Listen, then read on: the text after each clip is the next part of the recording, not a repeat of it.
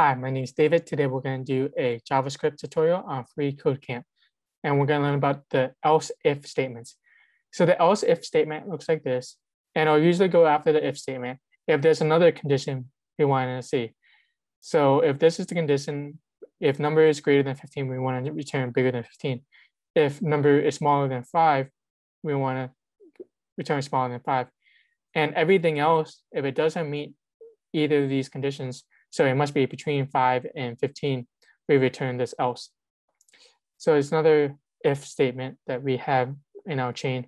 So for this example, it wants us to convert the logic to use else if statement. So if val is greater than 10, return greater than 10. So we can just do else if and we can copy this. There's the condition, and now inside the curly brackets, we return smaller than 5. And lastly, we can get rid of this and just have return between 5 and 10 if it doesn't meet either of these conditions. And that would be all. So to else,